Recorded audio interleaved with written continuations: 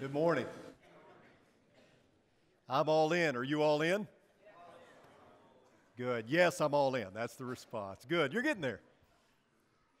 Back at the American Football Coaches Association banquet a few months ago, Nick Saban spoke about how he met his wife, Terry.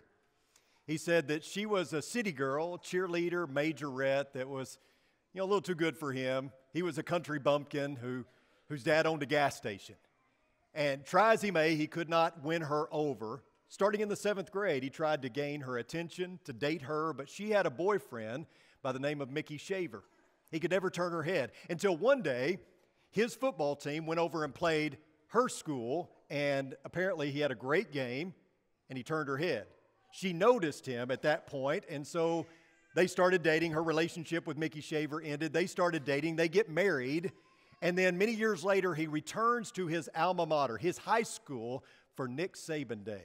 And they roll out the red carpet. They are honoring Nick Saban and all his accomplishments, hometown hero.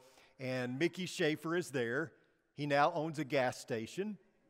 And so Saban says, I'm going to take full advantage of this opportunity. And so he drives Terry, his wife, by the gas station that Mickey Shaver owns. And he says, see, honey, if you'd stayed with him, this is what you'd be living in. And she goes, baloney. If I'd stayed with him, he'd be coach at Alabama right now. We're in a series entitled, What Would Jesus Undo? You've heard WWJD back in the 90s, those bracelets that people wore. It's a valid question. What would Jesus do? But we're asking another valid question throughout this series. What would Jesus undo? And this morning we're looking at pride. How many of you struggle with pride? Yeah, some of you are raising your hand. This sermon is for you this morning. However, this sermon is really for the people who didn't raise their hand. Pride is tricky. Because the people who need to hear a sermon on pride are typically the ones who tune it out. So I realize I have my work cut out for me this morning. But would you consider the possibility that you may be prideful? Would you at least consider that possibility this morning? Can I ask you to do that? Would you at least consider that pride might be a problem in your life? How about this? Would you at least consider that you may be the most prideful person in the auditorium this morning? I'm not saying you are, but would you at least consider it? And let me tell you something. If you're not willing to consider that, you're prideful.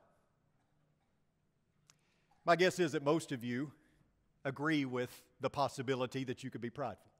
My guess is as we're going through this, you're saying, yeah, Chris, I am prideful. I've got a problem with it, or at least I could have, so I need to acknowledge that. What if I told you that I had a problem with pride? You would probably respond with, yes, I get it. I do too. I understand, Chris. What if I told you that I have a problem with lust or pornography? I don't, but what if I told you that? You would look at that differently. You would look at me differently, right?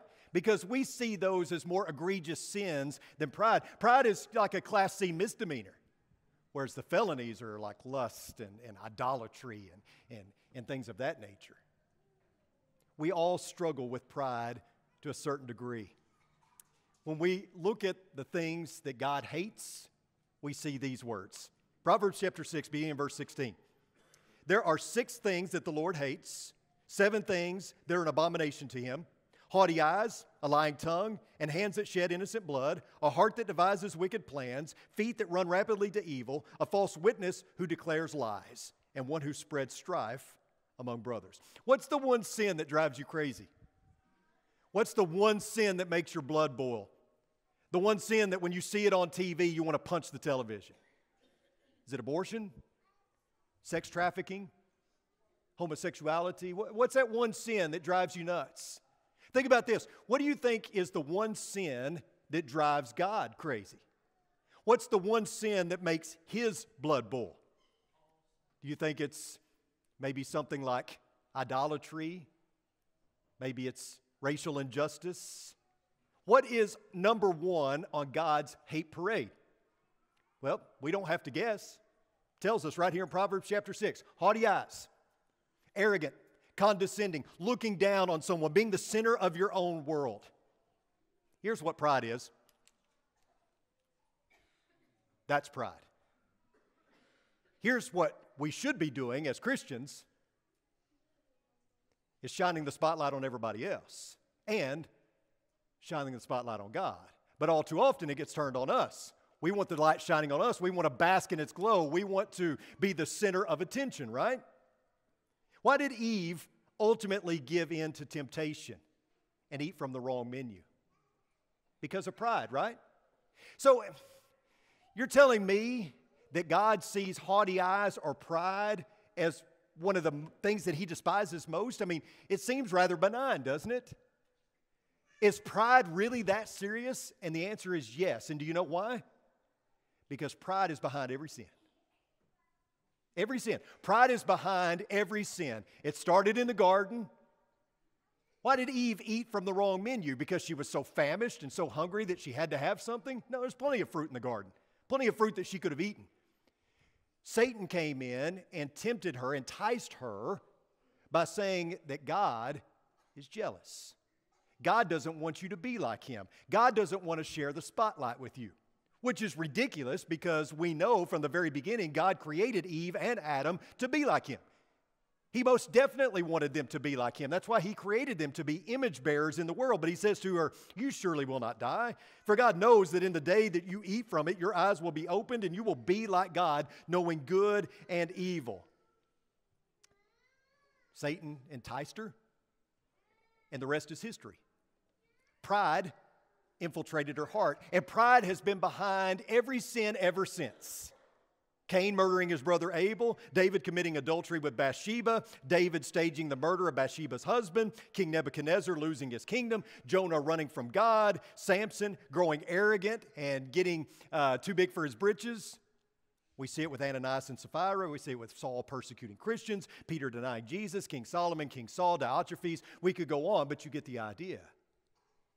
And then notice Galatians 5, 19 through 21. It says, now the deeds of the flesh are evident, which are immorality, impurity, sensuality, idolatry, sorcery, enmity, strife, jealousy, outburst of anger, disputes, dissensions, factions, envying, drunkenness, carousing, and things like these, of which I forewarn you, just as I have forewarned you, that those who practice such things will not inherit the kingdom of God. Is pride not behind every one of these? In fact, we could say that every one of these are just a byproduct of pride. They're just a manifestation of pride. They all stem from pride. Pride is the number one thing that keeps people out of heaven. Look with me at Luke chapter 18.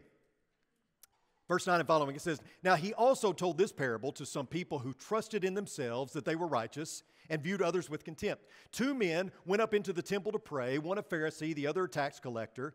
The Pharisee stood and began praying this in regard to himself. God, I thank you that I am not like other people, swindlers, crooked, adulterers, or even like this tax collector. I fast twice a week. I pay tithes of all that I get. But the tax collector, standing some distance away, was even unwilling to raise his eyes towards heaven, but was beating his chest, saying, God, be merciful to me, the sinner.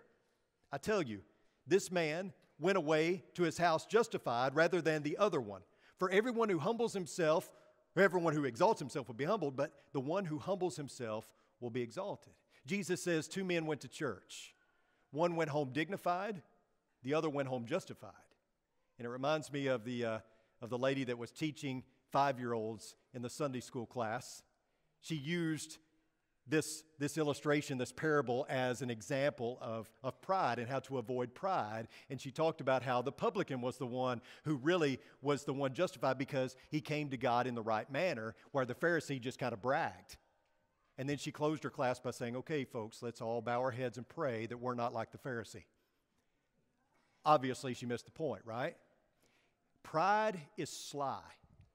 It creeps in, it infiltrates, and it diminishes everything else that we're striving to do as a Christian.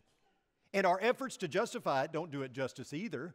You know, we talk about swagger or assertiveness. We talk about being confident. It masquerades as strength. It disguises itself as independence. And it uses intellect as camouflage, bravery as camouflage. It even boasts in its humility. Like the lady who came up to the preacher after church and said, I just feel like I'm the prettiest woman in this church. I know I shouldn't think that way. I just feel like I'm the prettiest woman in church. Can you help me with this? And the preacher said, Well, ma'am, in your case, it's not a sin. It's just a horrible mistake. When I was putting the finishing touches on this sermon, I thought to myself, this may be the best sermon on pride ever given. We do a good job at work and we get a raise and a promotion. But we forget who gave us the ability to work, who gave us those talents, who gave us the opportunity to have a job. We do a good deed and then post it on Facebook for everyone to see so that they will like it and comment on how great a person we are. We make excuses and alibis instead of accepting when we're wrong and admitting when we're wrong and taking constructive criticism. Pride is the bee that drowns in its own honey. But here's the deal. Pride is an equal opportunity destroyer. It's not just the haughty or the arrogant as we think of haughty and arrogant. It's even the person who doesn't have much, the poor person who says, poor pitiful me, look at me, help me. I'm the center of attention because I'm so lowly and self-deprecating and self-loathing. Pride is an equal opportunity destroyer. And pride is really interesting, isn't it? Because it's flavorless, it's odorless, it's sizeless, it's tasteless, and yet it's the hardest thing to swallow. But that's the goal, right? To swallow your pride. And not only swallow it, but keep it down. Because there are some people who can swallow their pride for the moment, but they quickly regurgitate it back up. The key is to keep it down. If I'm doing something that upsets God's stomach, I want to do everything possible to not make him sick. I don't know if it's true, but there's this story about Muhammad Ali traveling on an airplane, and as the airplane is taxiing, he has not fastened his safety belt. And the flight attendant comes by and says, "Sir, I need you to fasten your seatbelt." And he responds, "Superman don't need no seatbelt." And the flight attendant responds, "Superman don't need no airplane either. Please fasten your seatbelt." Pride is more than just smack talk, okay? There's way more to it, and it goes much deeper than that. First of all, pride defies. Pride is a fist in the face of God. Pride created the devil. Revelation chapter 12, verses 7 through 9. And there was war in heaven, Michael and his angels waging war with the dragon. The dragon and his angels waged war, and they did not prevail. And there was no longer a place found for them in heaven. And the great dragon was thrown down, the serpent of old, who is called the devil and Satan, who deceives the whole world. He was thrown down to the earth, and his angels were thrown down with him. So apparently, there was this rebellion in heaven at some point. Satan was not happy, and the other angels were not happy with their rank or their level. You know, you had archangels, you had cherubim, you had seraphim, so you had these different rankings of angels. And apparently some didn't like their order. They didn't like where they were ranked, and so they rebelled.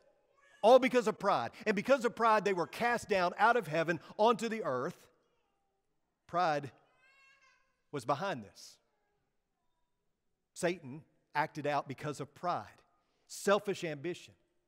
He rebelled against God. Pride ruined paradise. Pride wrecked the world. All war, all strife, all pain, all hurt, all discord, all disharmony, all disarray is the result of pride. Pride defies God and his perfect order of things. Not only that, though, pride defiles as well. Proverbs 16:5 reads, "Everyone who is proud in heart is an abomination to the Lord. Be assured he will not go unpunished." Well, that's pretty direct, isn't it? But pride assumes independence from God. Pride assumes this personal autonomy, and it all begins in the heart. Pride is an inside job, and it manifests itself in the way that we carry ourselves, our attitude, our speech, our actions, but its genesis is the heart. As a result, instead of God regulating and controlling our heartbeat, our heart eventually beats out of rhythm. We go into spiritual AFib. And you can't live with a spiritual arrhythmia too long before it affects your spiritual health. So pride defies, it defiles, it also divides. Proverbs 13:10, "Through overconfidence comes nothing but strife, but wisdom is with those who receive counsel." Proverbs 28:25 says, "An arrogant person stirs up strife, but one who trusts in the Lord will prosper." Pride creates division. There's never been an argument. There's never been a war. There's never been a divorce. There's never been a church split where pride wasn't involved. Never. You think about the division in our society, whether it be race or politics or religion, all of it is the result of pride. Pride breeds divisiveness. You ever had an argument with your spouse? The kind that the neighbors can hear? It's ego versus ego, isn't it? It's about, can I win here? What button can I push to get the last word and to thus win? But you know, you may win, but you're always losing. And you may win and still be the problem. You can be right and still be wrong, right?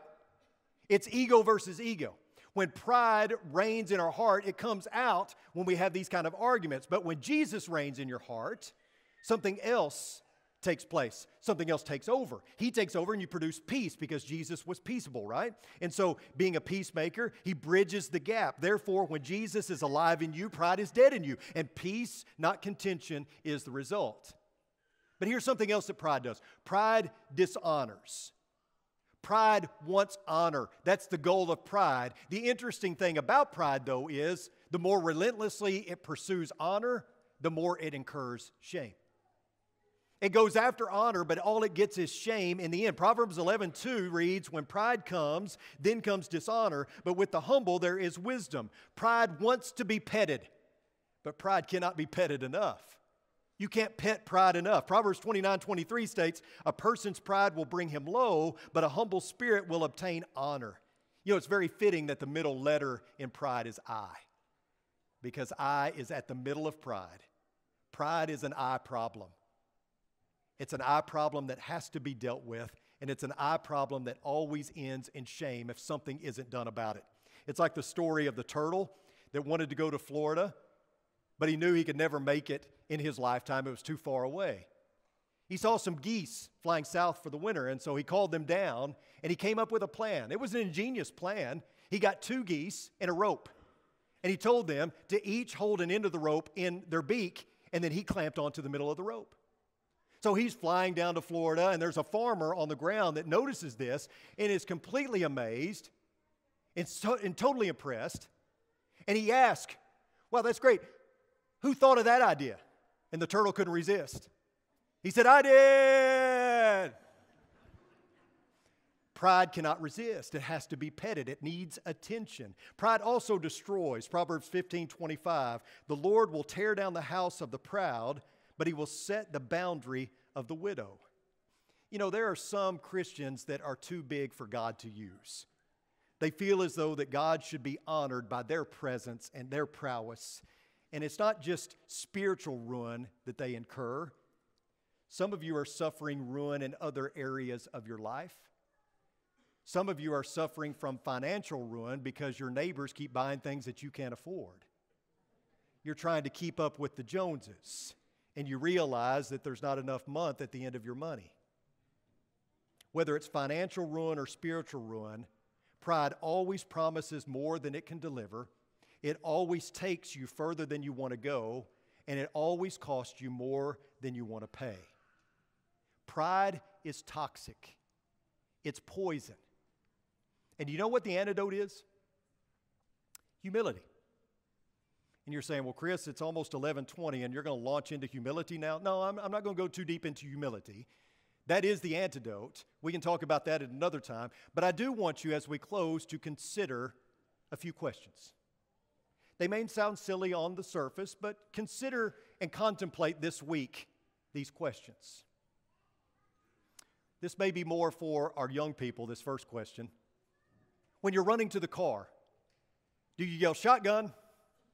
Or do you say back seat, middle, feet on the hump?